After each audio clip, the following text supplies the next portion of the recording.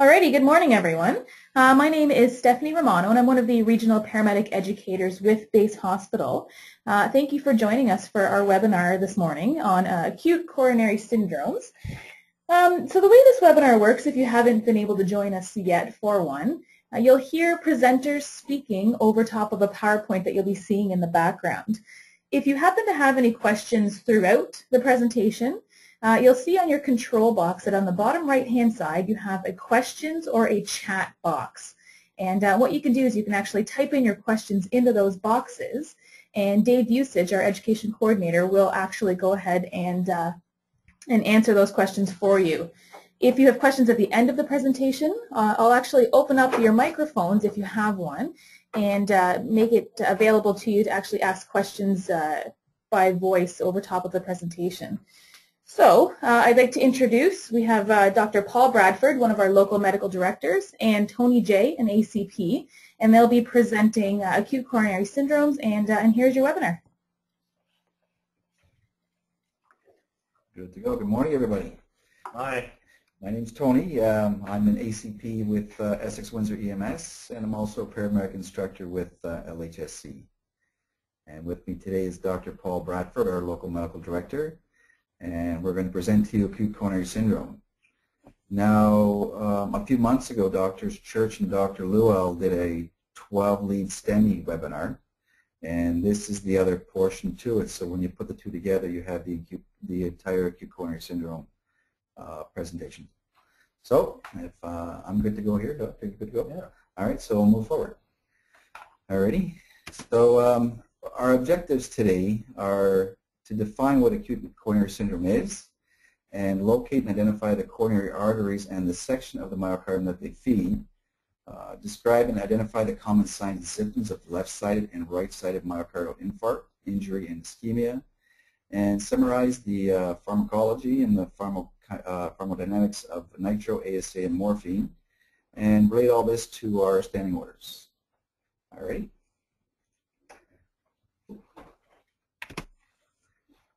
So what is ACS? ACS is sudden ischemic disorders of the heart.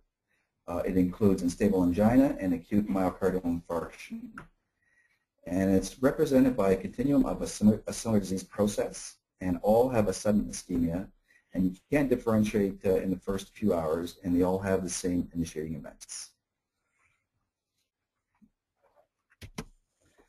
All right, the initiating events, of course, there's plaque rupture, and then thrombus formation, and then vasoconstriction.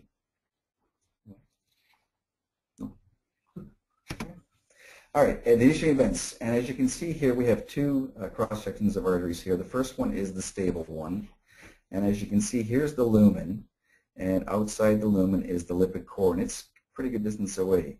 Now, this one here is the vulnerable one because that fat core is sitting right on the lumen of the artery with this fibrous cap and the lipid core coming in contact with each other.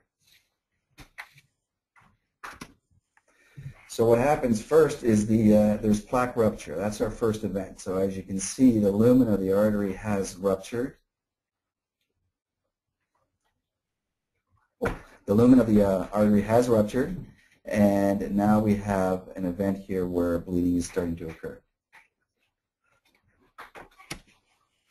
All right, so what happens when we bleed? Platelets start to adhere to the spot where the tears occurred, and as you can see, the lumen itself is starting to get smaller here. And as we bleed further, more platelets start to adhere, and as you can see, our entire area now of circulation is being vasoconstricted to the point where it becomes totally occluded. And we have fibrin that starts to occlude and keeping this big clot all together. And as you can see, our third event is, of course, vasoconstriction, where there's almost no blood flow past this point.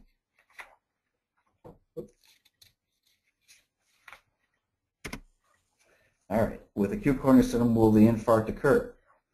All these things start to happen here. We have collateral circulation, plaque rupture, increased NBO2, coronary vasoconstriction, and thrombus formation. It all leads to tissue death. the 3 I's: ischemia, which is the lack of oxygenation; injury, which is prolonged ischemia; and then infarct, which is death of tissue.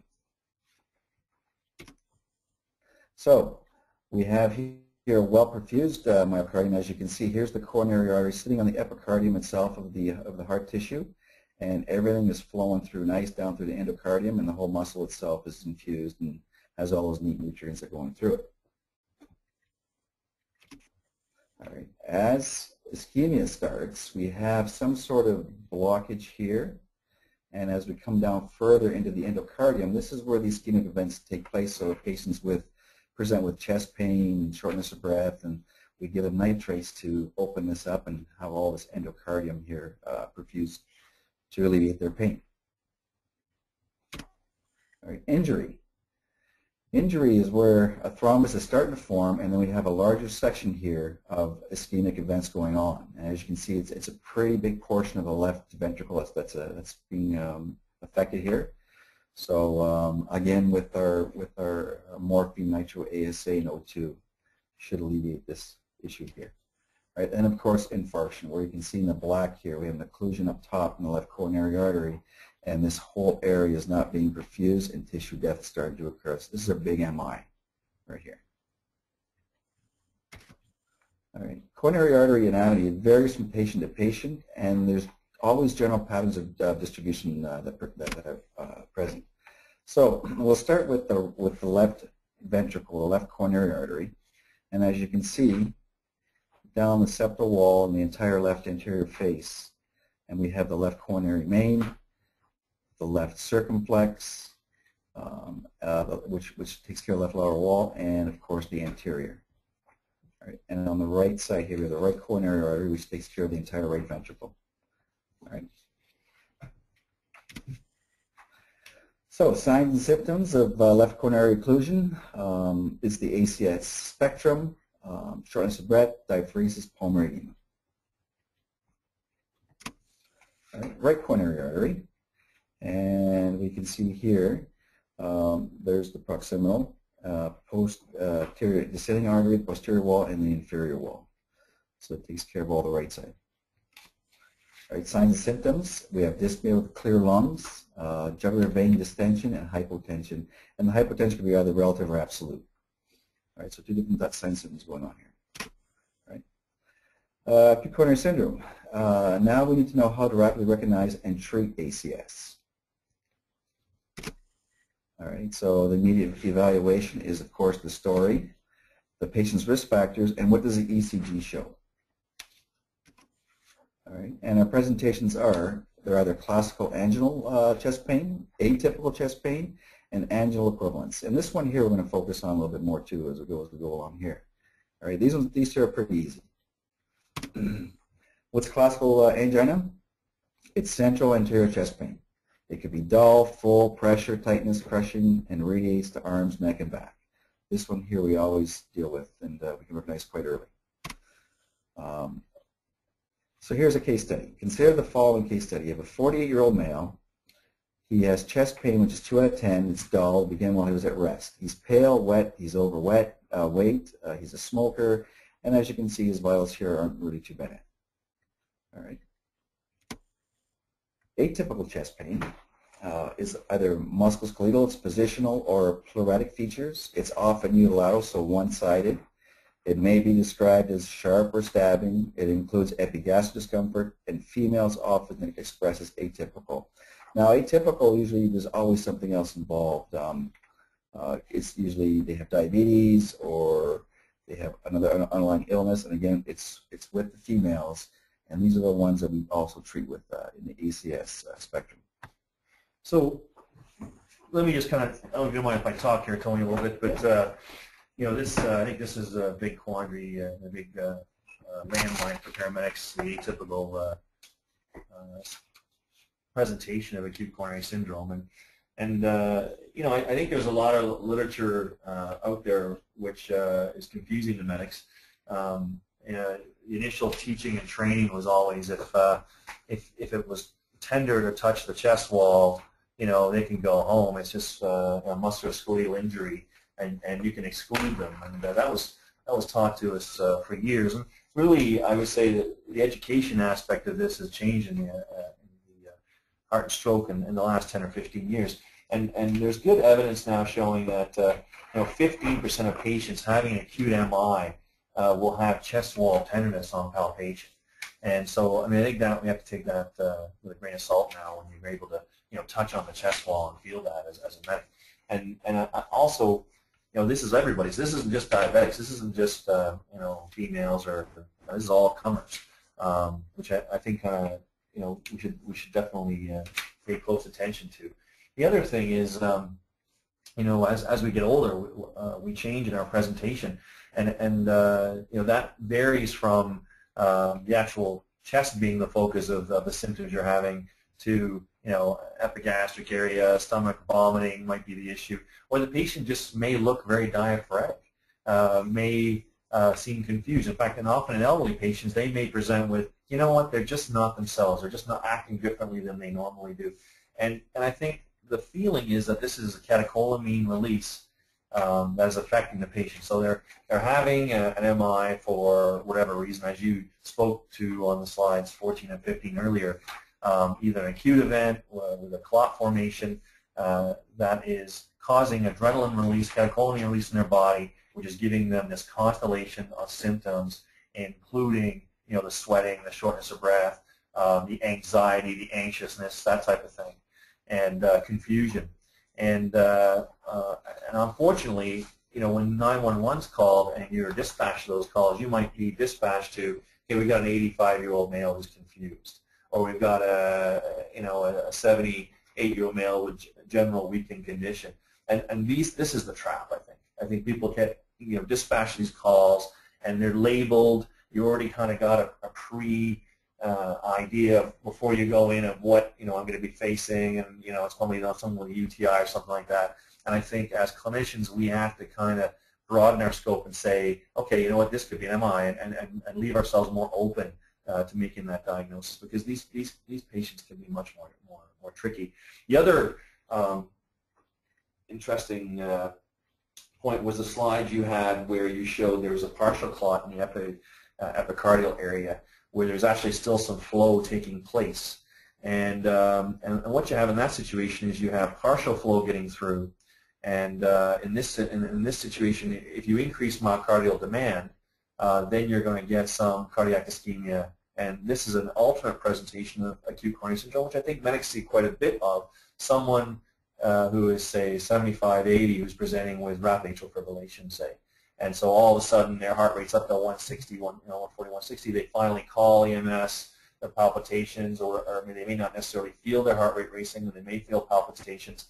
And now you've got basically this old person on a treadmill for 4 or 5 hours doing a marathon, and then that partial stenosis is resulting in areas of the heart now not getting enough blood flow, and they're actually developing some ischemia in that area. So those are examples of, hey, this isn't giant ST elevation MI with an elephant on my chest going down my left arm, but I think they're commonly seen by medics every day, and I think that's what should be the take home here on this aspect of atypical pain.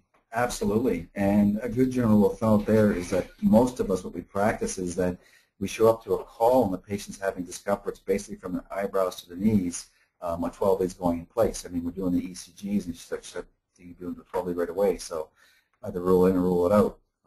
Well, the EKG changes may take 8 hours. That's right. And in fact, we're just going to hand a question here. Can we explain during an acute coronary syndrome event with atypical chest pain, how can they have a normal EKG?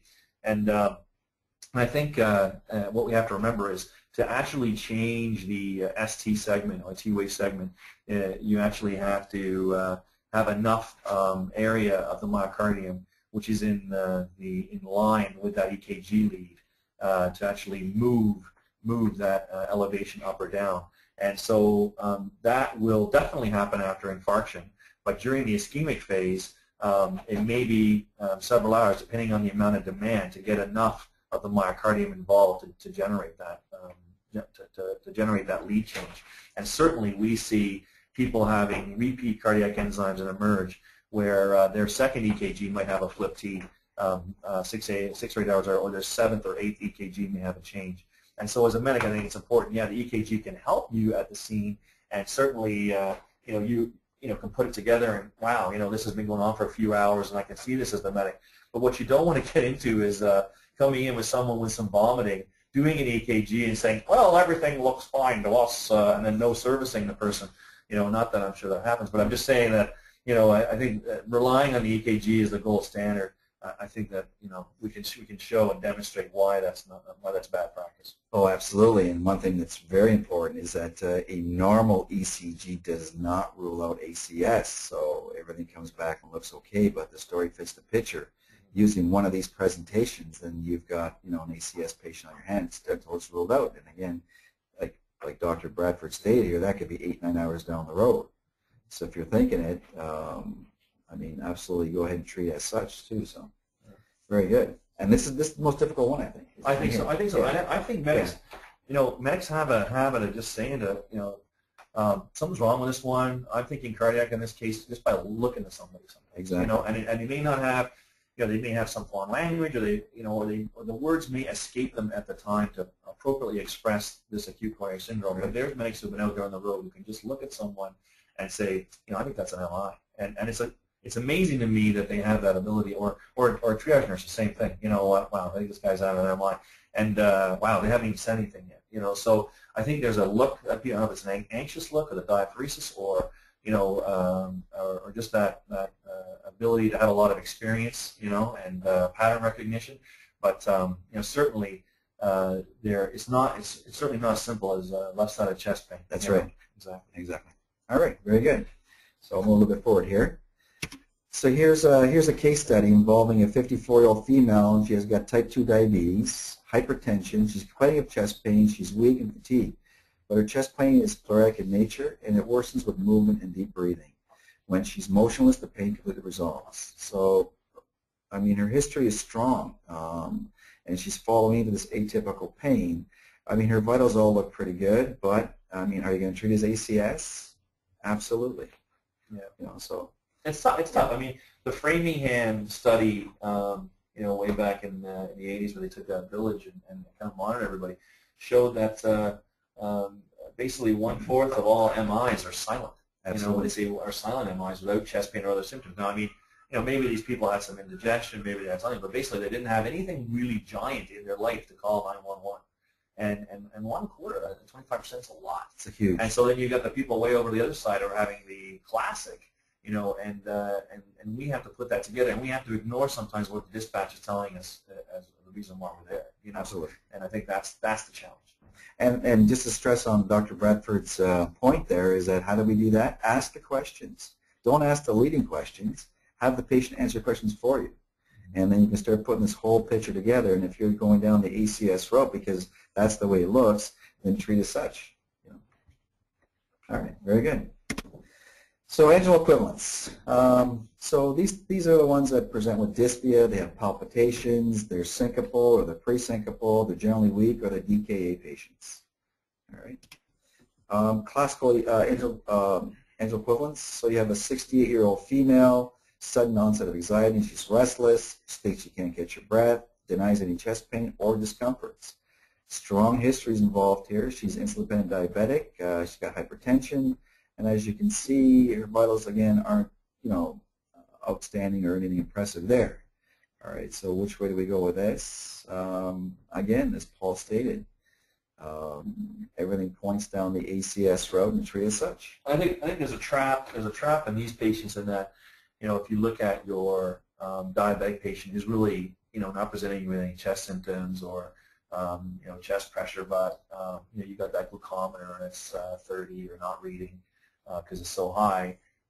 You should keep that in mind. And where the trap is, like sometimes these type 2s and who are on insulin, who've had the disease longer, or the insulin-dependent diabetics, sometimes they're not always the smallest people in the world. You know what I mean? Right. Sometimes they're the 300-pounder or the 200-pounder, 250, something like that. And so there's a tendency to not want to carry that patient. Like to kind of say, you know what, you got your, let's get you with a walk into the stretcher, that type of thing.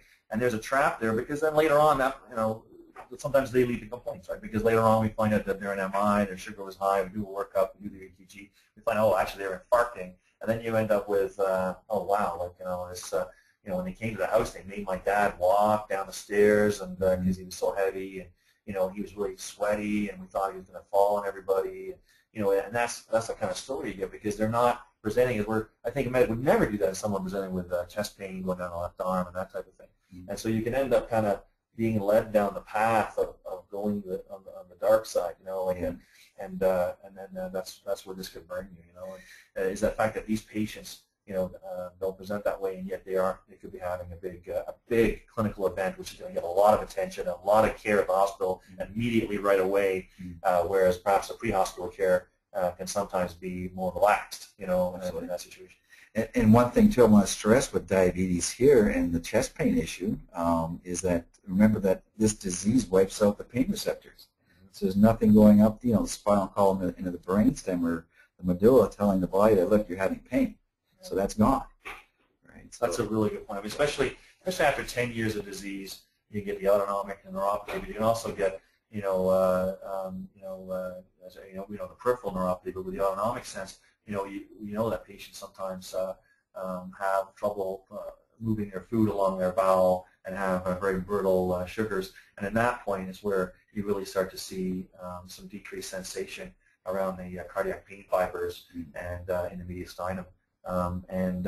It might just be that there's an altered mental state or the sugars to clue you in. Very good. All right, so important notation is note the exact time of symptoms when they began, and duration of the symptoms may be therapeutic options and destination decisions. Now the one here is we're on that 3-hour episode, or that 4-hour window with acute coronary syndrome. 4 hours, sorry, 4 hours. 4? Yeah. What's that? For thrombolytics, correct? No, you're thinking of stroke, I think, the change in the stroke. Oh, you just did that to trick me. Yeah. Yeah, thanks, Tony. So basically, if you've got really 12 hours before the intervention becomes riskier than really not doing anything, right? So the exact time is sometimes hard to pick because people, when you ask them, well, the chest pain began at 10 o'clock, and we called 911 at 10:30, and then when you actually ask them more, when I'm actually getting to ask them more questions en route, they go, well, actually at 4 a.m. I had some pain, but it kind of went away, and then there's sort of this start and stuttering stepwise kind of infarct that happens where there may be kind of a little bit of a 90%, 95% occlusion, and the clot, blows by, and then it may infarct a little later. And what we found is that we actually have in our bodies endogenous thrombolytic, right? So we actually are making clot, breaking down clot all the time. And so when these people have these kind of tight lesions and then, boom, they clot that day, there could be kind of what they call crescendo angina symptoms, right? So that they can actually have a stepwise increase in their symptomatology. And then there's sort of a point where it becomes so bad that they call 911. So we definitely want the exact time, but sometimes we know that that's hard, and sometimes people aren't always clear, and especially, and I think where you bring this out with the stroke analogy is exactly because it's amazing how often they tell them medically it's exactly started at this time, and then they get to the hospital, then the time moves. In the case of MI, we want to basically get the thrombolytic in from our end of it in the hospital within 30 minutes, right? I mean, we definitely want to do that. And if you're going to be doing primary care angioplasty, which many centers are doing now, some of you are having to make these decisions in the field and bypass your local hospital to get to a primary angioplasty site. We want the balloon up in 90 minutes, right? And so knowing the exact time and being able to risk stratify that is critical. And because after a certain amount of time, it then becomes riskier for the patient because the intervention, of getting thrombolytic is actually, cerebral bleeds and things like that, which are actually worse than, the chance of survival. And really, from a medic point of view, I mean, we have all these interventions and they all, it's all wonderful and sexy and all new and getting a lot of press attention, but, you got to remember that when you're giving the aspirin pre-hospital, that is equal to the intervention added by thrombolytics. So basically, even back in the 90s, in ISIS-2, when we gave aspirin, it decreased mortality by 23%, and then when we gave thrombolytic, it decreased it by 42%. as well as aspirin. So basically, the intervention step, the decrease in mortality you get is 23% by aspirin. And then doing these new interventions and all this other sexy stuff gives you another 23%. So if you don't get the aspirin, if you don't pay attention to these subtle cues of this acute coronary syndrome, and it's often a presentation, if you're not doing that, you're actually robbing the patient of like half their chance of surviving. So I think the pre-hospital piece of this is huge. Oh, I agree with you. And then as we get further down, and we'll talk about ASA and morphine and all those nice things we have, and I'll come back and I'll stress this point about ASA. It's the most important intervention, absolutely, that we have out of all these nice things that we have available to us. And again, like Dr. Bradford stated as well, the destination decisions too. I mean, if you think this patient should be going to a STEMI location, then you go ahead and call your BHP. Give her the picture, and see what happens from there. Very good. All right, so also consider the risk factors. These are huge, all right? It's evaluated with a high index suspicion for ACS. And it's also a decision pathway with potential ACS patients. And it might be something that's very simple, but it's very important as given ASA. The patient presents as atypical presentation or a classical or an angel equivalent presentation, and it's getting on the phone with a doc and saying, look, I need to get ASA on board, absolutely.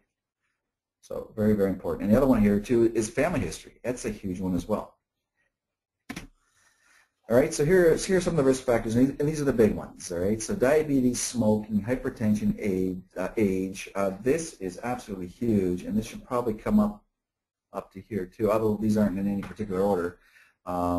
Obesity, stress, and a sedentary lifestyle. I think where this comes in a practical sense is in the field is like, okay, I got chest pain going down my arm. Okay, you're there. You're thinking cardiac, right? But when I'm like, I've got some tingling and numbness, you know what I mean, and it kind of is in my neck, and something more subtle, then these risk factors are going to maybe up your threshold, right? And I think that's the way, that's the way you have to kind of incorporate that into your practice and say, okay, well, so the guy who, or the woman who's got the obvious cardiac thing, or I've had 4 MIs, well, fine, they've got disease, right? Yeah. But this person with this vague kind of symptomatology, I was playing basketball, and then I kind of felt weak, and I kind of almost passed out. That's kind of vague, right? Like, that's not really jumping out as a mind, other than they were exerting themselves. And then you start getting into this, and you realize, wow, they got a whole bunch of these that are positive. You say, you know what, man? Like, I'm gonna maybe open up my differential, my pre-hospital care to open it up to acute coronary syndrome with this patient because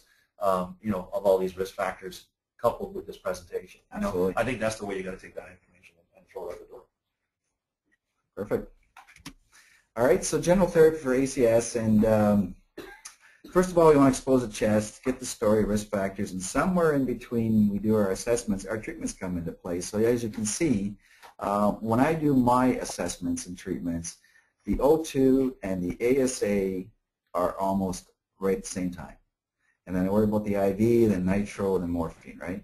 So we're exposing the chest, we're getting the story, monitor 12 lead, and do not let the 12 lead be your decision maker as to whether you're going to treat, all right?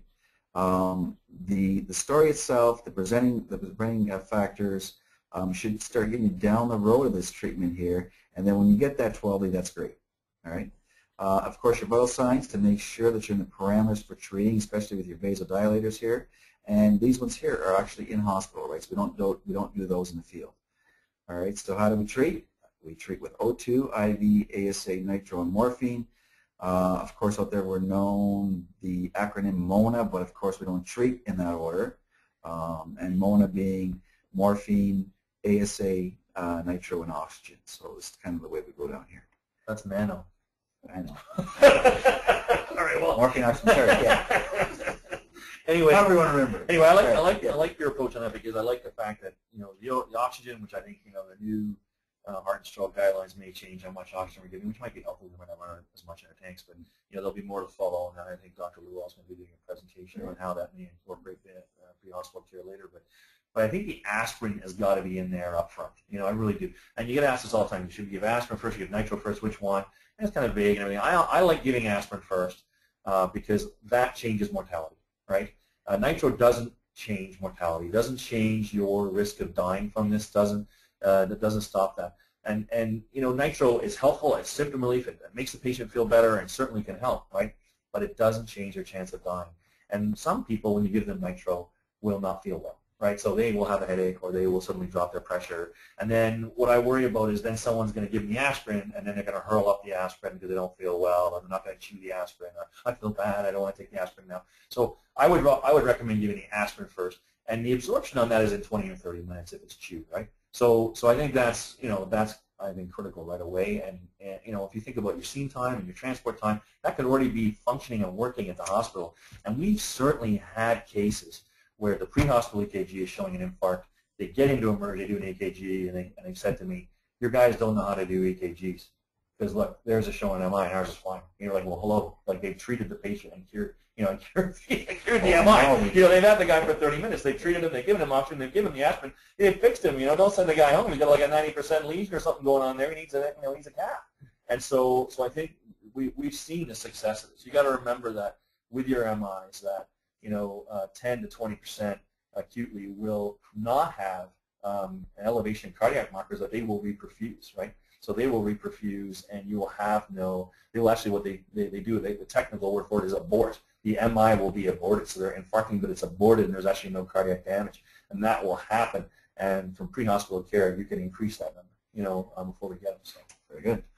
Also known as a heart save, correct? So the heart itself is saved. So very good. And just one thing I want to point out that Dr. Bradford touched on is coming back with normal ECGs. I mean, you vasodilate these patients, and all of a sudden you start seeing like minor elevations or even big tombstone type elevations on your 12 lead come back normal to baseline. That's because, well, what happened is that you've opened them up, right? And then you're starting to perfuse that endocardium.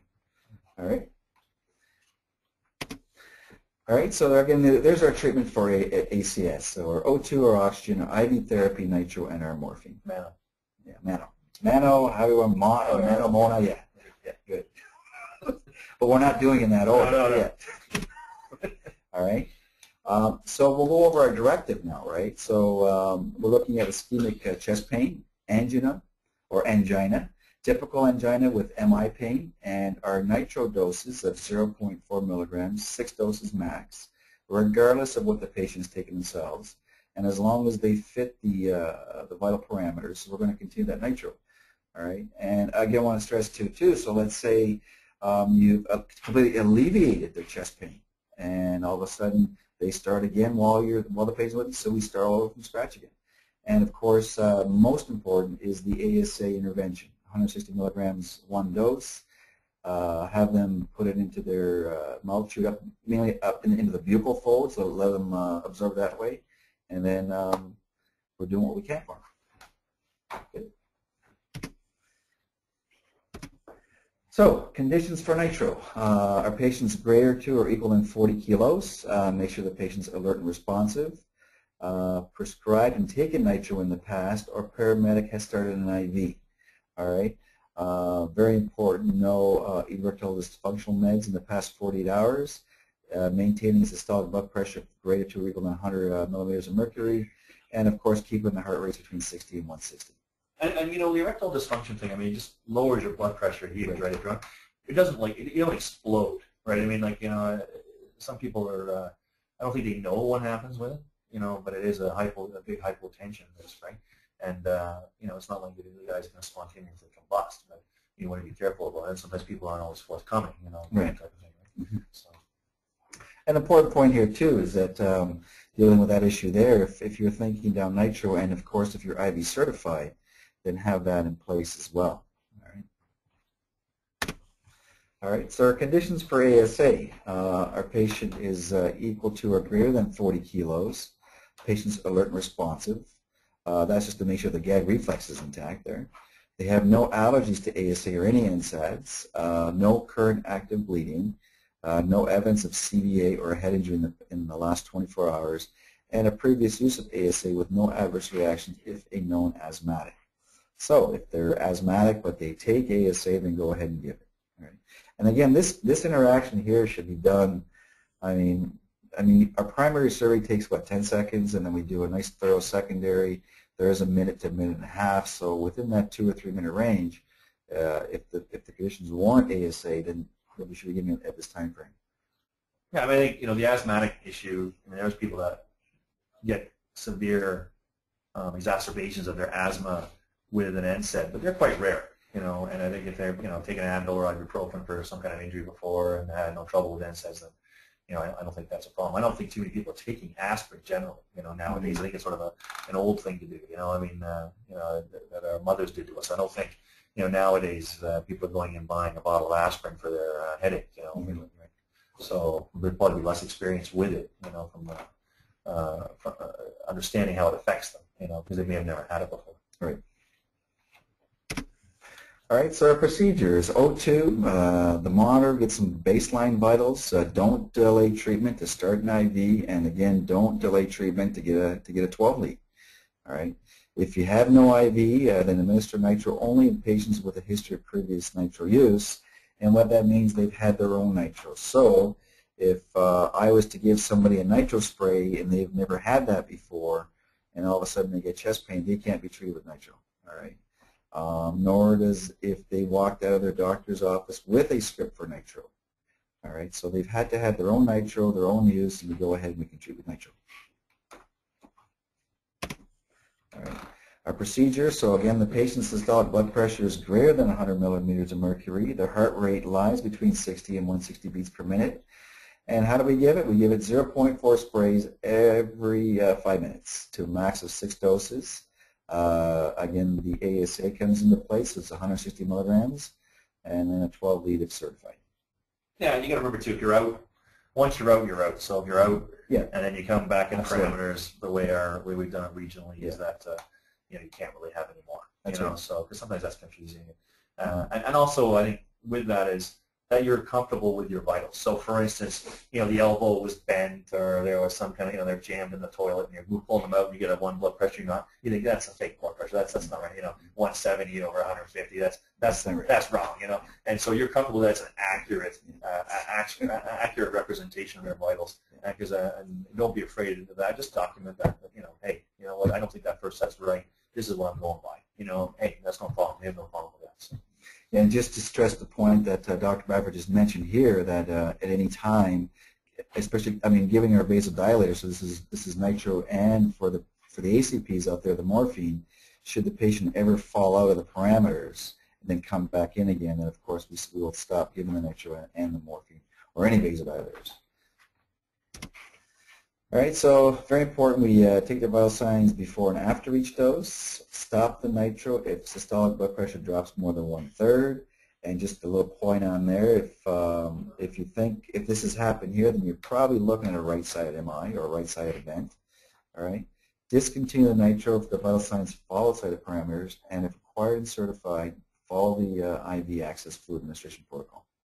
Yeah, it's good. I mean, it's a general kind of, if the blood pressure drops a lot, stop giving it. I mean, I don't think we're, you know, not everybody's good at fractions. Right? That's right. You know what I mean? There's people want to struggle a little bit, and I don't think we're like that. All right. You know, yeah. Very good. All right, so the chest pain fully resolves and then recurs. It's treated as a new episode. The nitro protocol is repeated, but not the ASA. Administer ASA if the patient has already taken their normal dose, and administer the ASA even if the chest pain has resolved. So why do we say that they got to take it if they already took the normal dose? Well, we don't know when they took it, right? So, yeah, you want it in that time frame. People lie. That's right. Patients lie because they want to look like they took their pill, even though they didn't, right? You know, they want to be like, and sometimes they're enterocolic, right? Like they may be taking it every other day, or they may have hurled it up, right? You know, that's the other thing, right? So you're going to get them to chew it, so the absorption is going to be quicker. So even if they took their enterocoated aspirin, you know, an hour ago, that won't be absorbed as fast as if you, you know, chewed up your aspirin. So. All right. So for the ACPs only here, we're going to get into morphine. So when do we give it? After the 3rd dose of nitro, and if the patient is still complaining of chest pain.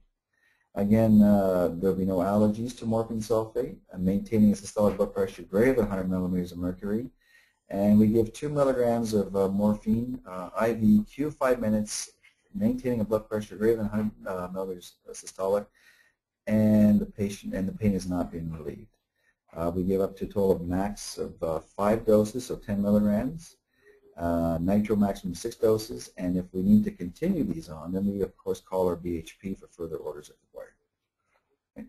Excellent. I mean, I think having the pain controlled and getting the anxiolytic effect of the morphine Absolutely is critical. And where I really see a big effect on this is a patient with chest pain, angina resulting in flash pulmonary edema. You know, you basically got that wicked high blood pressure situation going on, where, you know, it's that 3 o'clock in the morning call where they've got sleep apnea and they just you know, snored themselves down and woken themselves up with a giant adrenergic surge, right? Like, you know, where they basically feel like they're asphyxiated, and they wake up and they get this sudden high blood pressure. The heart's trying to pump against this wall, and then it results in having some chest pain, and then they get some backup, and then they're, you know, got this flash pulmonary edema. The other time you see this is people aspirate when they sleep. They have the giant pizza, beer, dinner, and then about 3 a.m. it's, you know, in their lungs, wakes them up, and then there's another giant adrenergic surge, you know, where they have, you know, not only the aspiration effect, but also the same type of thing can happen. And then what I love about this is the morphine just lowers that, you know, that blood pressure and the relaxation effect, the anxiolytic effect takes away their own catecholamine production, which lowers that the wall, lowers the blood pressure and the afterload. And then the heart can do its job and pump everything through. And sometimes the pre-hospital effect with that and BiPAP is amazing. You know. Yeah, and just to know that, Dr. Bradford, with morphine, what it does as far as the anxiolytic effects is that those catecholamines, which is norepinephrine, epinephrine, I mean, once that hits the cardiac tissue, we all know what that does, all those positive inotropics and dromotropics and chromotropics. This will take care of that portion for you, so they don't have like those fast heart rates and those strong heartbeats and all that jazz. So it's a good point. Very good point. All right, so summary. Acute coronary syndrome is a sudden ischemic disorder of the heart, including unstable angina and acute myocardial infarction. It can resolve or can involve ischemia, injury, or infarct, and rapid recognition and treatment is vital for the best possible outcome for the patient. All right, so your 3 I's: ischemia, injury, and infarct. All right. Any questions? You can contact the Southwest Regional Base Hospital Program, the number there, or you can email them at the email address there. So, if Dave, you guys have any questions or anything? If Dave has some stuff for us, we'll answer them for you.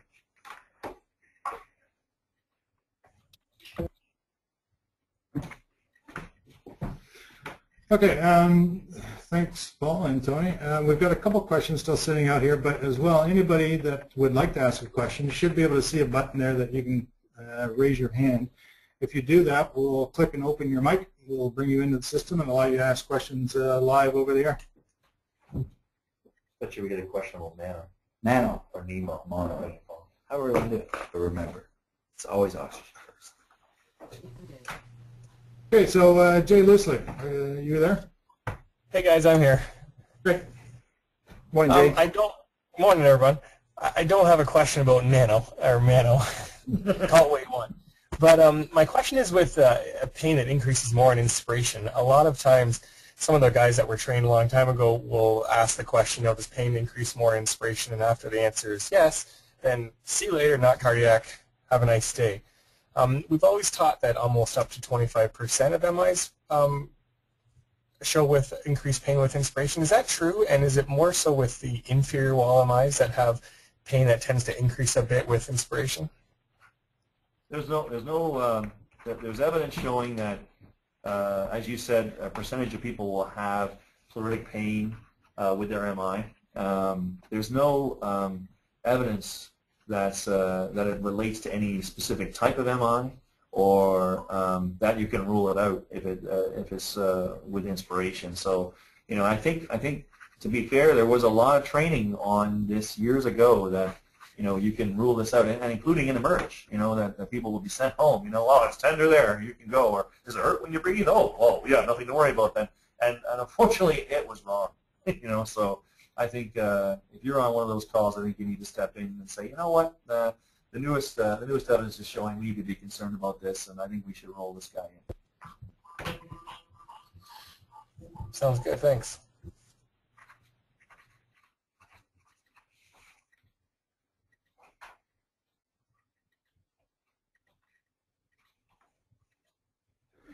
Okay, just looking for anybody else who actually wanted to ask a question live. We did have one question here, Paul, that came up in the chat box, but maybe you can just address it. If the patient started with, say, 8 out of 10 pain and then decreased after 3 nitro down to 2 out of 10, would you still start your morphine protocol? I leave that up to the judgment of the medic. You know, they might look at how the blood pressure is going, and there may be other issues involved, and you know, I think either answer is correct. You know, and as long as they're documenting, you know, what they're doing, why they're doing it, I'm happy either way. I don't think they have to specifically, if they feel they've had a pretty good response with the nitro, but or you know, sometimes they get to a point where like it goes 8 and then 2 and then 2 and then you know, they're just not getting any more progress with it. I don't fault that as long as I see that explained in these. Yeah. Absolutely, and another thing too is that you could be looking at a time frame issue too. Let's say you just arrive at the ER, right? And by the time you're going to pull your morphine out and get it cut, within that time frame, you could probably get 1 more spray nitro in there. So just document that you get 4 sprays of nitro and that's why you get morphine. I think as long as you're explaining what you're thinking and why you're doing what you're doing, then you know, that, I don't have a problem with that. Okay, Steve. Your mic should open. Yeah, hi guys. Can you hear me okay? Yes, sir. Perfect. Just back to the atypical chest pain presentations. I guess vis-a-vis any treatments that we'd give, the indications are an alert patient experiencing chest pain consistent with that caused by cardiac ischemia or experiencing typical angina or MI pain. With those atypical cases, then that almost sounds like it would be precluded from treatment by the protocol. You mentioned the idea of a patch, but sometimes that may or may not be practical. Is there consideration for one treatment or another, or just bring them in and let it be sorted out in the ER? I think that's a really good question. I've seen that a lot. And what we've done locally here, which I think the other medical directors agree with me, is if you feel that in your experience as a medic, you know what, I think this is an acute coronary syndrome, and you just document, you know, symptoms consistent with acute coronary syndrome, and you go down that path, you know, if you're happy with it. I don't think we're looking to see the chest pain. I think what we're looking to see is if in your mind you think it's coronary syndrome, then we're happy with that. We won't fault you on that ever. Okay, very good. Thanks. Like Steve? Yeah, that's. Yeah, just one more point on that. And like Dr. Bradford stated earlier, like the most important intervention there is the ASA. So, I mean, they don't have the classical chest pain, but they have the story, the risk factors, they're presenting as ACS, and give the ASA and document as to why. If you can't get it in a patch. And I think in cases like that, you know, even if you're wrong, the windows for the drugs that we're giving you keep you safe, right? And so, you know, I think I don't think you're ever going to go wrong there, as long as we understand. All right. Okay, we got one last hand up. John, are you there? Yeah, I'm here. Okay, you got a question, Paul and Tony? Yeah, gentlemen. Why is there such a reliance on the 10 scale for pain? I mean, the tolerance level for many people is so different. Like, you get a World War II stoic veteran, he's not going to tell you it's a pain of 10. And that could mislead you if he says 1, 2, or, you know, nothing, for example. I'm confused on that actual 10 scale. Can you explain? John? John? Yeah. Sorry to interrupt you, it's Tony. A little bit of issues with your microphone. It's coming in and coming out. Or are you using a headset right now? No, I'm not. No, I don't have a headset. Well, that's better. That's better now. That's better now. Go ahead with your question again. Okay, I'm confused with the 10 scale for pain because the tolerance for each person is considerably different. Like, for example, an old guy might have a pain tolerance so high, he might just say his pain scale is 1 or 2, and we discount that as a severe onset of a problem then? You know what? That's a really, really good point, and we see that a lot with trauma, as you probably know. And sure. You see a lot of differences as people age. They feel there's good evidence showing that they feel less subjective pain, and in fact, it's a problem for surgery, and it's in a lot of surgical literature that, you know, we could put their hands on their abdomen and see how tender they are, and they're more likely to miss perforation, right? Because they don't sense it as much. And maybe as we get older, it protects us from the agony of dying. Like if we're getting old with our arthritis, I don't know, but there is certainly that effect. And there's also, as cultural differences and how pain's experienced or expressed. I mean, anyone who's worked on a reservation, like it's amazing the amount of pain that these some of the native children have a terrible ear, and yet my little brother screamed over anything. You know what I mean? So I think you're right. The problem with the scales are. And there's been a lot of research on coming up with the different pain scales for different groups. Problem is trying to do that for pre-hospital care over all these different groups and validate it is difficult. So I think sort of the 10 pain scale is sort of the best thing we have, and that's why we're using it. But I think using your judgment and your experience, if you see some elderly person or you're in a situation where in your experience culturally working where you're at, that you feel like this person may be having more pain than, or they appear to be having more pain, then I think you're good to go with that. Good. Okay. Well, Stephanie Romano back here again, guys. I just wanted to say a huge thank you to Dr. Bradford and to Tony for another great webinar presentation, and hopefully we'll see many of you attendees again at our next one. Once again, thank you very much, and we'll see you again. Take care. Thanks, Steph. Thanks, Steph.